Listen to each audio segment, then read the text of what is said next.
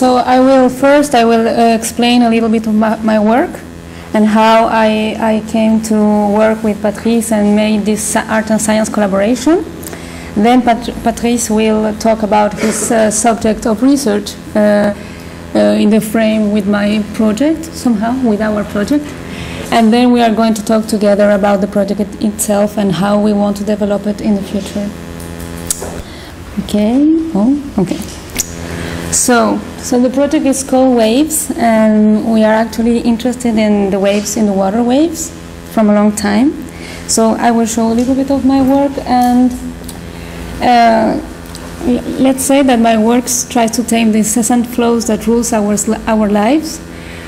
First of all, I think that my work came as an autobiographical research of the back and forth of the memories of the memories, because I came from Chile, and for me there is the fact that you leave a country or a place, it automatically draws a concrete line between the past and the future, the past and the present, let's say, and also the here and the elsewhere. That's so for me the line is really clear, and for me it was interesting to work with this back and forth of the memory, and also the idea of there is and here and also there, which is going on at the same time. So I began to work with this, and then more and more I was interested about the movement, the flows, and about all that change. I was really interested about the dynamic textures, so I began to work with the urban streams, information flow, blood flow, and all that circulates of like fluid gases or liquids. And also about migration, of course, because of my link between with this topic. And I wanted to say that the water, and especially the sea and the ocean, has a special place in my work. I think that I really included most of the time in it. I guess it is for several reasons. One of these is because the sea represents for me, of course, there is this dynamic texture which I'm really keen of, and also that it's important for me in a plastic and aesthetic way, but also as a symbolic meaning, because it shows that there is a beyond, there is a transportation, there is a journey that we can do through the water, but also the water is still there and it doesn't change, it is there as well. So there was this also like double thing about movement and staying at the same place. And from other part, of course, I came from a country where the sea is really, we are surrounded by sea, and it's really important in our landscape. And also I have memories of the waves being very violent, and the sound of the wave smashing against the rocks is for me something that is really reminds me of my childhood and the summertime. And also it's more like, and I came here to Marseille, and then we have the sea again, and we have the waves, but right now the waves are smooth, they're more silent, they are not making so much movement. So there is this difference that I think is very interesting as well, as an object, as a texture, as a sound object as well. And I guess that this really get into my work with all this idea of back and forth of the memory, of the space, to see the sea as a symbol itself. So this is, I wanted to just make a little statement why the water has an important place in my work. And then also in my video installation, as I'm all the time thinking about this back and forth and this network somehow, my installations, I used to work with installation with several monitors or several video temporalities that are in the same room or the same space. So for me it's interesting to see in my work at the same time the importance of one item, of one unit or individual, and also the connection that are made with all the other items of the work, how one video works, but also how this video works with the other video. because I must say I most of the time use video as a tool and also photography, but mostly video. So this is a urban video installation made with 16 TV display in four columns vertically, and there was also six speaker with the pan vertical sound diffusion. So we were in Aubagne in the urban space, and this was the first art and science collaboration, let's say, where I was collecting images from the science labs of Marseille that were working with the matter, with the plasticity of the matter, where until when it can break, until when it can get a flame, which plasticities have, how it moves.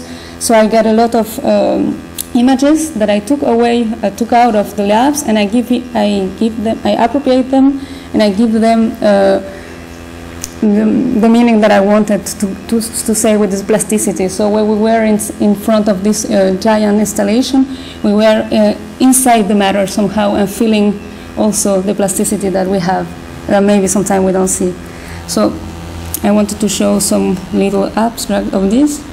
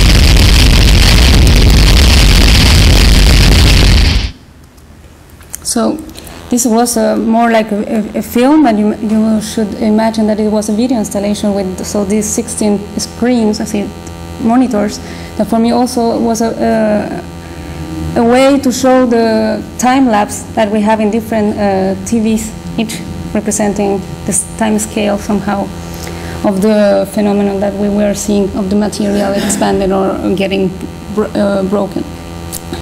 This was made within the frame of the school where Jacques Javiera will show later, I should say. So then, as we begin a first collaboration with, it was this kind of first collaboration with scientists. I heard that Patrice was working with some bioluminescent algae, and I wanted to make a project about light and flow, of course, and so we began to work with Patrice and to have a culture of algae that we make grow through, I don't know, a couple of months, maybe 4 months, to have enough algae, liters of algae in salt water, to be able to put them in some plastic tube and were connected with silicone tubes and that were connected with air pumps. So we create a black room where the people were getting inside, and then we manipulated the air pumps, so the algae were excited, and so the little delicate blue light was getting off of the algae. So as we have these tubes, it was like some algae orchestra somehow, or ballet, I may say. And we have also the air pump of the bubbles, and we have some mics, so we have this sound and light performance made by the algae themselves somehow. And in the back, in the left side, there is more or less the installation with the different tubes and hoses. And on the right side, we cannot see really very well, but we made again this installation to shoot it with an intensifier camera, so we could be able to take the little lights that the algae were doing it. But I should say that the algae, as it's a blue light, is it's a frequency that we cannot take with a normal camera. It was impossible to catch. It was just visible to the eye. And then with the intensified camera, we have black and white colors.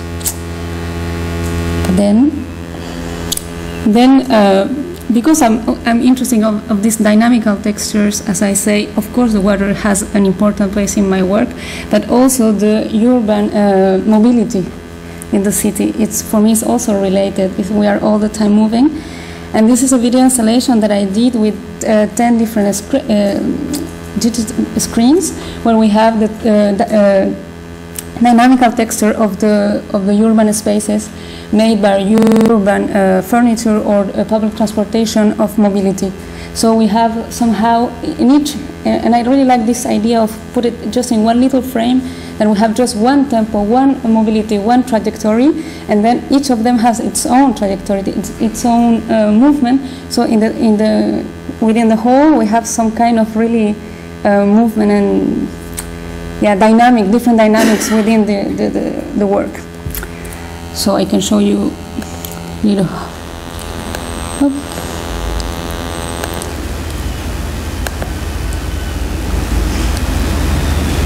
It's without sound. So this is one of, for example, of the images that we see in one of the little screens.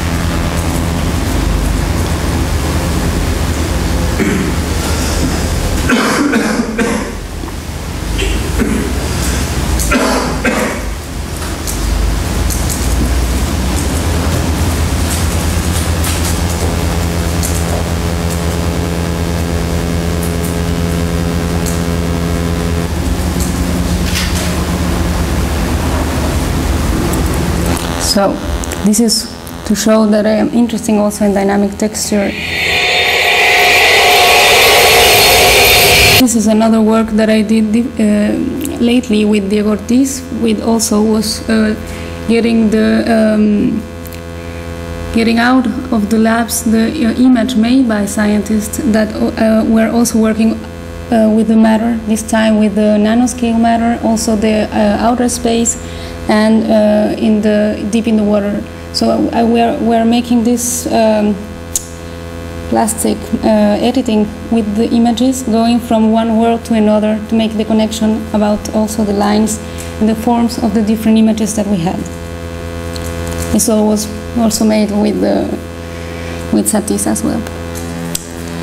And then this work is called va-et-vient, back and forth, maybe I should say, or something like this.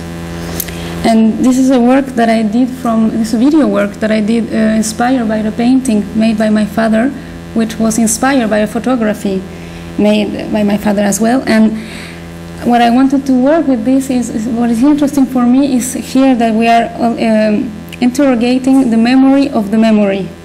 And also it was as an update of the work of my father as a painter, a work that I did as a videographer. And what is also interesting that I wanted to show it here is because it's the sea, and here on the right side, my father painted me in front of the Pacific Ocean with all this future in front of myself that I couldn't see somehow in a symbolic way. And then I made this movie 20 years later, this time in front of the Mediterranean Sea with another time of waves, but the waves were already there, and it's kind of a cycle that is being made from the memories of the memory, but also the cycle of the water that it's continue going of the waves that come back and forth, and also into the trajectory of the movies. I go into the water and I disappear for a couple of minutes, and then I go back at the same place, but this time completely wet. And anything changed, just the person on the back go always from the left to the right side, as they were like also in ballet, that I didn't tell them to do that, but it was somehow that when I go to the water there is an absence, and you can feel the absence because everything that is still in the frame is still going on, and the tempo is still there. Even if someone is missing, the tempo is still running and running. So it was, for me, a really interesting work for several reasons. And then I discovered this work of Ronnie Horn, which is some pictures of the Thames, I think we say in English, from the river, which she photographed a different personality of the water, should I say, on the same water. And she said this quote that I take and that I really like is, when you realize how water never loses its identity, it always discreetly itself, which is something that is important for me because I like this water. I see how it takes a different personality. It's at the same time unique and at the same time melted into the big water, should I may say. So this is a photography work, and I did video work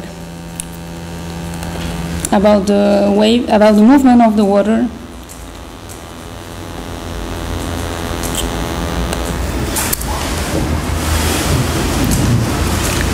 Which I wanted to really, it was a really simple work that it was for a drawing exhibition. It was my way to say that I was drawing with the video, because I have these sketches, lines and movement and rhythm that it was taking not for a pencil, but from the water itself, its movement, in its interaction with the atmosphere, with the sun, and how it creates no linear surface and no linear boundary. It was all the time moving, completely malleable. And this was for me really interesting as idea of a drawing, but also as idea of a dynamical texture and an aesthetic experience as well. So I began to make a series about this video work with the sea. I create 3 of them in different waters. This is the Mediterranean Sea. I did also in a river in Luxembourg, because I was living there for a while, and the Red Lake in the Altiplano in Bolivia as well. So I wanted to show you some picture of the installation at the end of this video. You can see how the rhythm it's created also by, of course, the ships that are going through, but also the wind and the sun, the clouds, because this is also the clouds that get through some light, and then the clouds came and totally get the light out. I didn't make any, how can I say, I didn't make any editing as effect of this. It's really the cloud that goes and back and forth. So,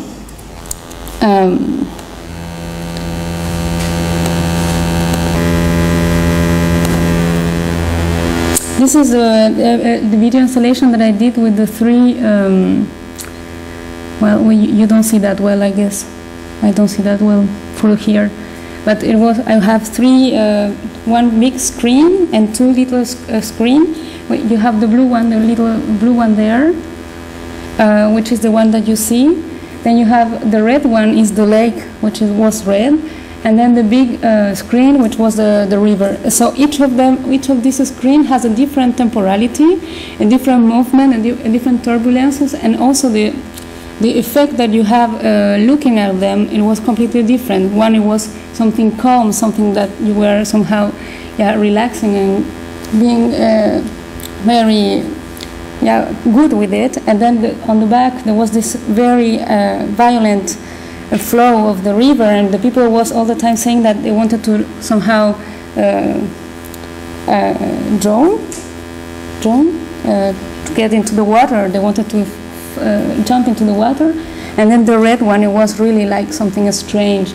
And what I like there is that it was all the time water, but each water has its own identity. And inside of this, each film, there was also each identity, each line, each movement that I was making the temporality. So as we have this video, Patrice came also to see one of my exhibition with one of these water waves video, and he said, well, it's interesting, you are working with this, this is one of my object of research study, and you are one of your object of art creation, so we were sharing the same passion from the same object, which was the wave. So we decided to create a work together, and we were thinking a lot and making also an experimental things in the labs and some images. And so I will give the word to Patrice, and then we will come back to talk about this.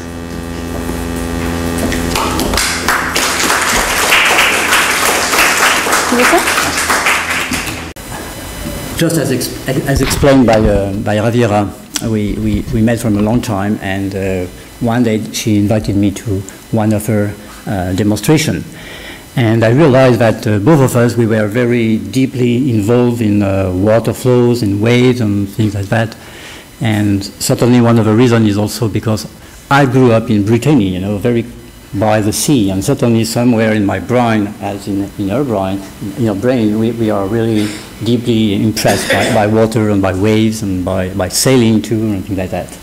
So that was in 2008, if I remember well, that I was involved in a new project following an idea of Yves Pommeau. Yves Pommeau is one of the brilliant physicists that we have in France, and he has inspired many of us here in Marseille and in Paris. And what I'm going to tell you is twofolded, in fact. One is a past publication we made with work with this idea of Yves Pommeau, and the second is what we are doing now on the wave breaking, and together with Javiera too.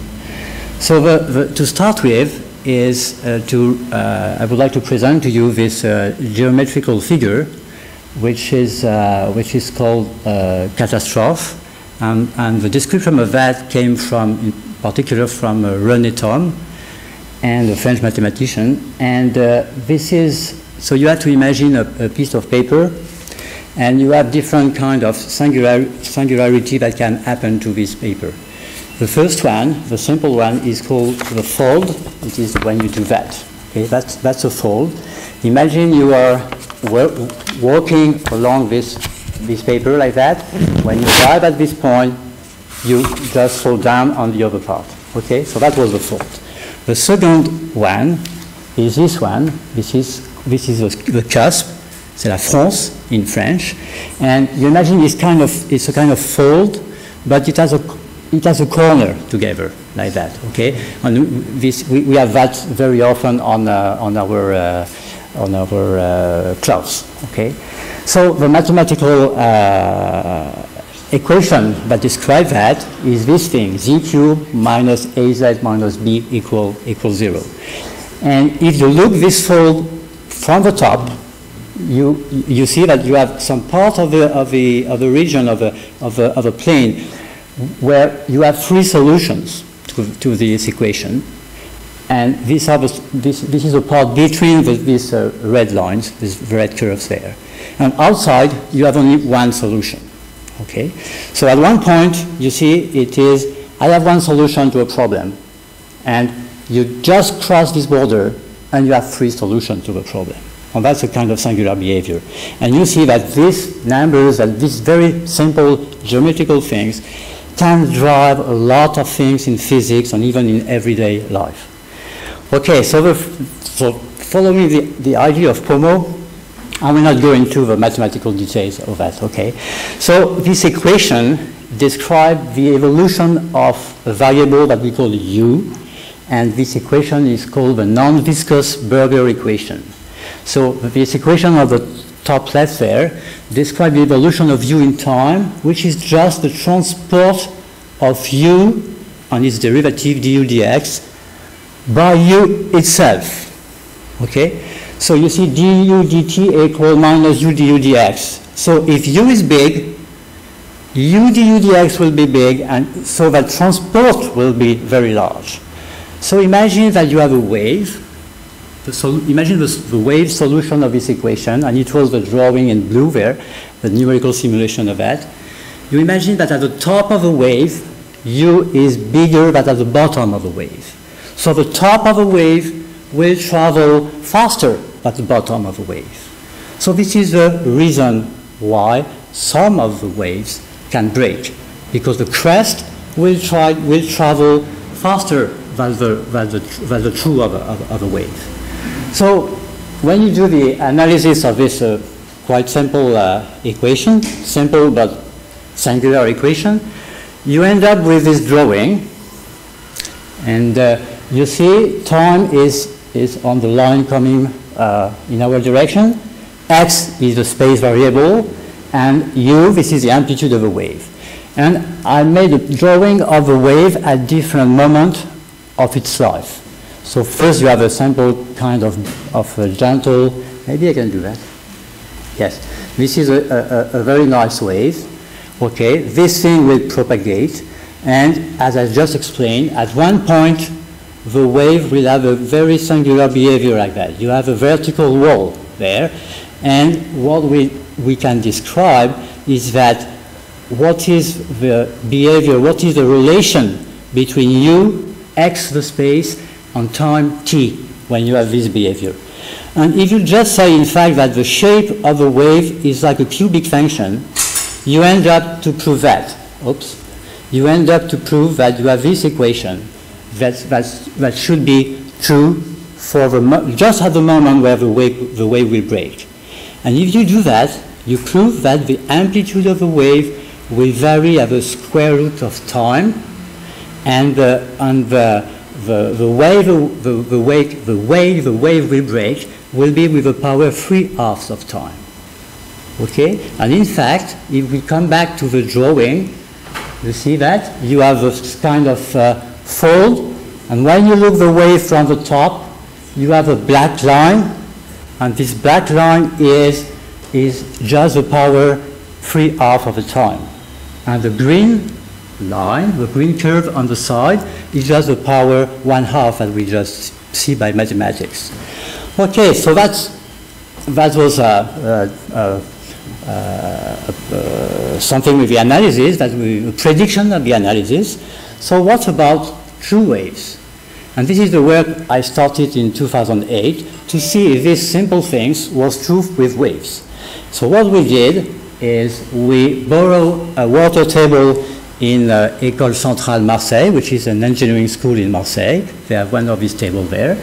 And we manage to produce a single wave. So I will not give more details on that. You have a simple glass plate that we see from the top on the top drawing. And we have a 45-degree mirror down below the table. We have between 2 and 3 centimeters of water on this table. We have a light at the top, and we have a camera looking in the mirror. What we will see is this kind of thing. So you see this straight line there. This is the wave that will propagate to the left. And of course, we manage, because of some conditions, to study the breaking of these waves. So we can look at that. Oops.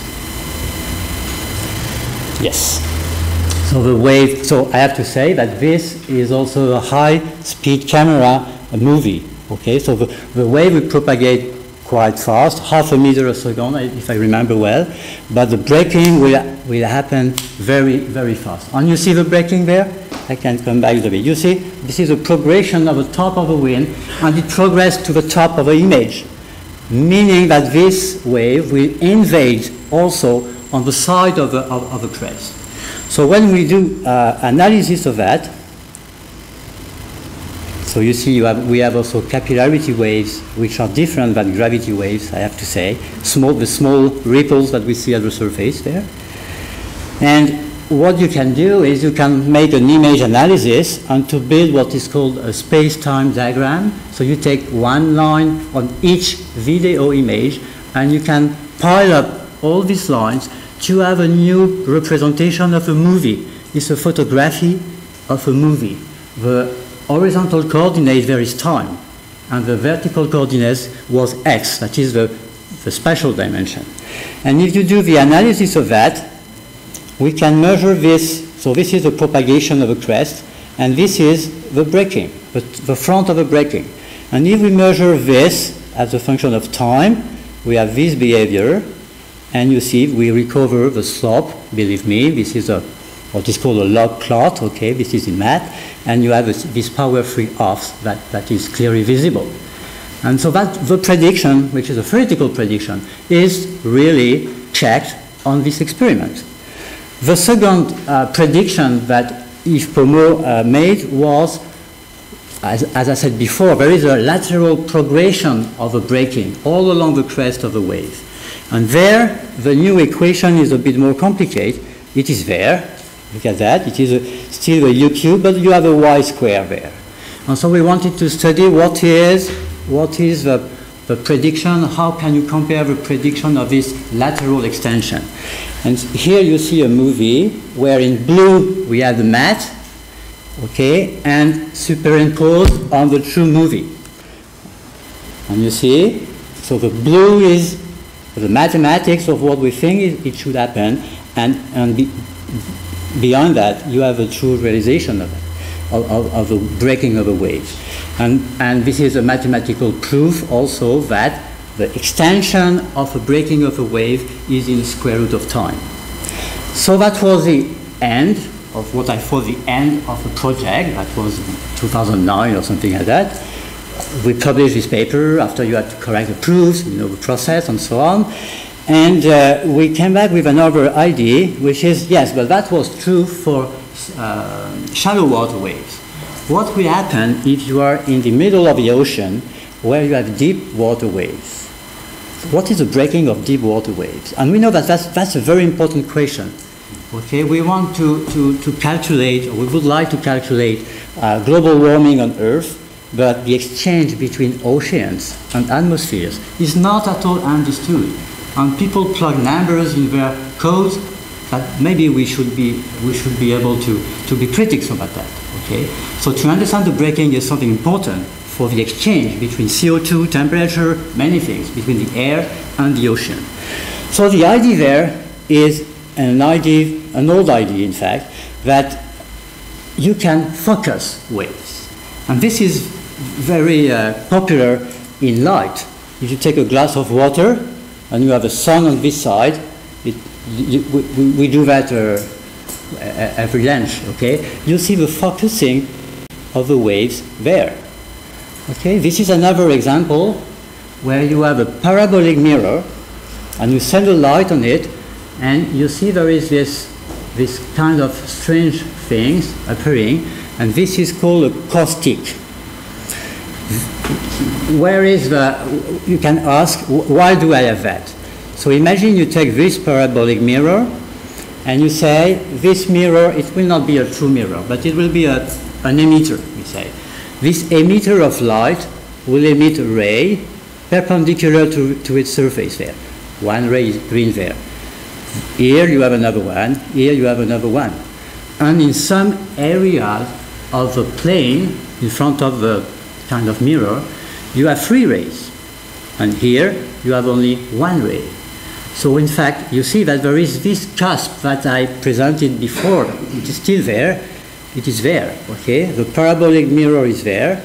And if we plot what is called the phase of the wave, that is the age of the wave, if you want, you see that at some point of the space, you have 3 waves arriving there, so 3 phases. And here, you have only 1 phase, so 1 ray. Okay, so these are pictures of the ray theories, these are pictures of a phase, and this is taken from an article from '92 of Michael Berry. This is a numerical simulation that we did on this single wave equation. We have a parabolic emitter, and we recover, indeed, that the intensity of the waves are very strong inside the cusp, which is called the Huygens cusp here, exactly as it was light. Okay? But now you have not only rays, you have also interferences, because we know that optical, geometrical optic is not enough to describe light. Okay? You have also interferences that can play a role, so, but it works. So, general things, why is focusing still interesting in science? And yesterday I was going through a paper on focusing of light by dark matter in the universe. You know, you have some matter, if you have a star behind it, the light can be focused by black holes. I don't know, maybe Roger, we can tell more about that, but you have also focusing of that. So you see some lights and you can guess what is the length, what is the matter that the light was distorted with. Okay? And also in mathematics, you have a lot of difficult problems due to this singularity. Okay? And one of the most famous papers is by Percy in 46.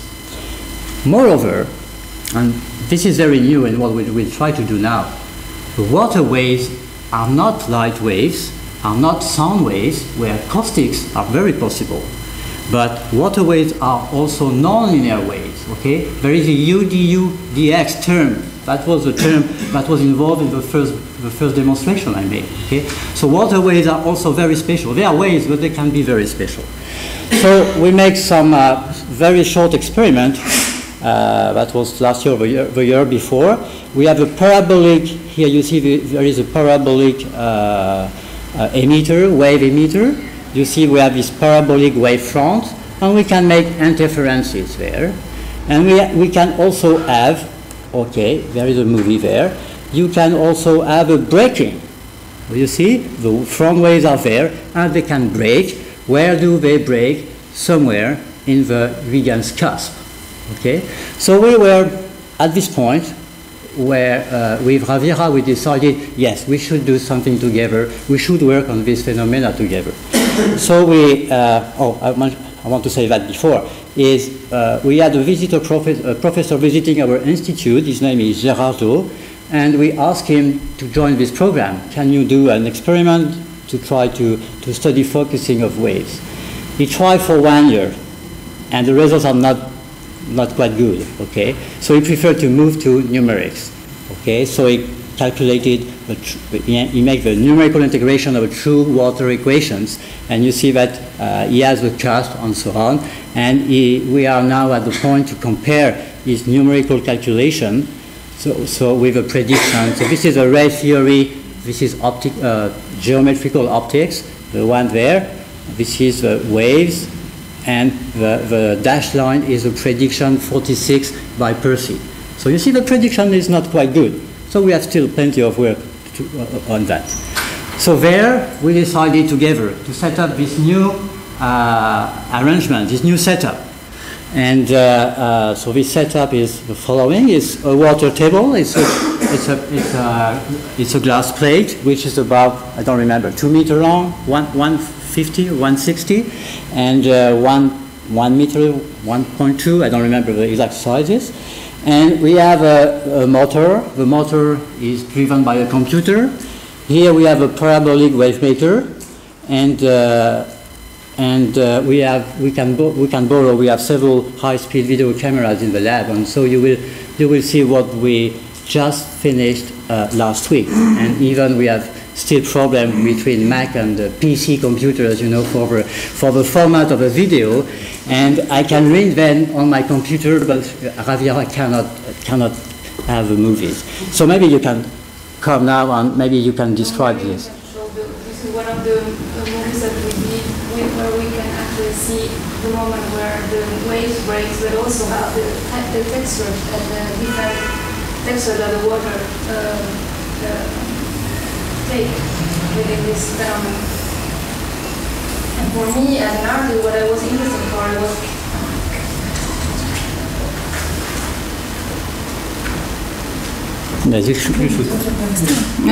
what was interesting for me as an artist was, as I worked with this, it was for once the texture of this breaking wave, which is for me completely sublime, and also it's I don't know, somehow it also represents how when the waveform disappear, and when the waveform will die somehow and be again into the water and recreate it again. And all the time having her own identity somehow. So it was really interesting for me. So it's 1,000 images a second for that. And already I could see some problems. Things. You see the ripples on the surface, the horizontal lines? It seems that they do not move in the space. So it seems the ripples do not move in the space. So that's the signification of that is that the ripples will travel backwards at the same velocity of the wave will travel this way. And this is quite strange. I don't know why we have to see that, but we have to understand that. So there are a lot of scientific questions. We would like also to check the cusp, of course, measuring the size of this object. And there is another movie there, also, which is quite. And also we wanted to make this art project about this wave, the water wave, because with Patrice we said that we communicate with waves, sound waves or light waves, or even for the touching also there's waves. So it was interesting to say that the water wave is the only somehow visible form of a wave of communication. It's also, as Patrice says, like I also read in a book that is the struggle between the atmosphere and the water. So I think it's the permanent struggle between these two, which represent the atmosphere, the energy of the wind, and also the climate and the water. So for me, this water wave was an icon of what is happening, of the exchanges of energies and communication between all of us. And also what we wanted to do here is to isolate one phenomena of the nature and recreate it in the lab, to try to study, of course, its evolution and behavior, but also you have to understand, with Patrice, to understand the phenomena itself. And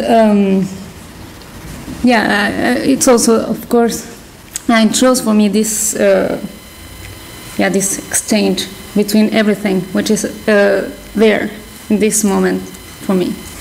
And well, then this is just the first part of the project, and lately we just met some people from the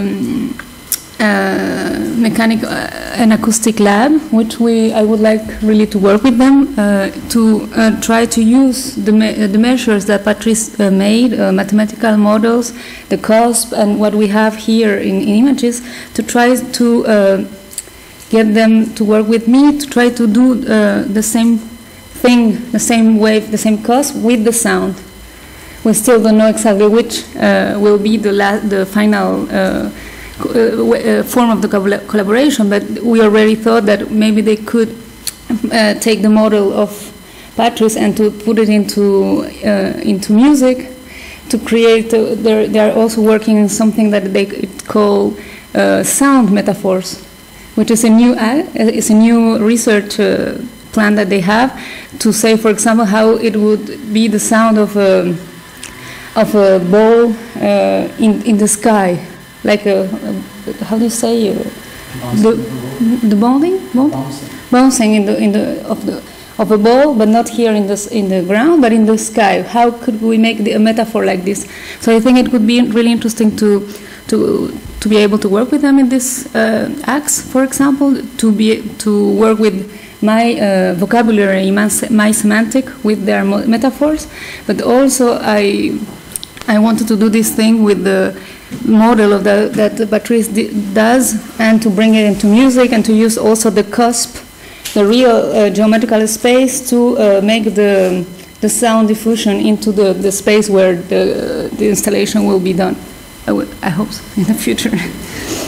So also what is interesting for me here is the use of the fast cam, which allows to see subtlety and things that the eye cannot see and that we can imagine but we cannot really see. For me it's really interesting, all these little folds, ripples. It's really interesting for me as a aesthetic form, and as I say also as a symbolic thing. And yeah, I wanted to say something that I found in a book that it's really beautiful for me, is that everything is wave. The universe of space and matter is charged with energy, and this energy is organized into the pulsations we call waves, like echoes of the heartbeat. They give form of the heartbeat. They give form to the universe. So I thought it was really, for me, it was really interesting as an artistic form. And then we were talking with Patrice, and we discovered some other labs who are making also waves studies, and we realized that if we made this installation with this kind of picture, that I wanted to use more a picture than a movie, to just have this moment where it will become something else, just this moment. I'm interested of that, to have the sound and also to be able to have how can I say, to have a measure of the water in here in the viewport, for example, and to have a measure and to bring it into oscilloscope and to have the heartbeat of the city of Marseille somehow, the waves movement. This will be the whole, can I say, core concept of the project and the exhibition. So that's it, and maybe Patrice should add some things, I don't know. What can I say? That it was not so obvious to produce these experiments on these waves. The level of water can change from 0.5 millimeter, and it is very different. It does not work as we want, okay? We spend days trying to have these things, and at one moment everything was perfect, you know, and it was a kind of moment de grâce in French, you see. It works, you know, and in fact the scientific and the artistic points met at this precise time, and both of us, we were really, this is it, you know, yes, and together, yes. and that was very, you know, sometimes you can think, or we may think that I was just the technician, you know, trying to play with the motors on the table, on the water and so on, and she was just the photographer on the other side taking nice pictures. That was very different. We have a kind of communion of the different things. And what is really also funny is that, for example, when we see at one picture, we are, most of the time, we are totally agreed that this is the picture that we both wanted. So this is also different because we don't have maybe the same sensibility, but we have the same idea of what we wanted somehow, even if we didn't know. Yeah, it has to be perfect, and we don't know how. we do not have the same sense of perfection, but somewhere it was there, yeah. And also we should say that we spent a lot of time trying to do this manipulation, this experience, because it didn't work. And beside, in the lab, our neighbor was having a really complicated experience, and it did experiment, and it didn't work at all. It was a lot of different problems. And we were somehow together, and we were saying, yes, we cannot do it neither, we have this new problem. And then one day I told him, yes, but you know, your experiment is really complicated. Our experiment is really easy when I compare it to yours. And he said to me, yes, but there are maybe some experiments that are complex because of the mechanics, but there are some other experiments that are complex because the phenomena itself is complex. Then I was relieved. Yeah. Okay, thank you. Thank you.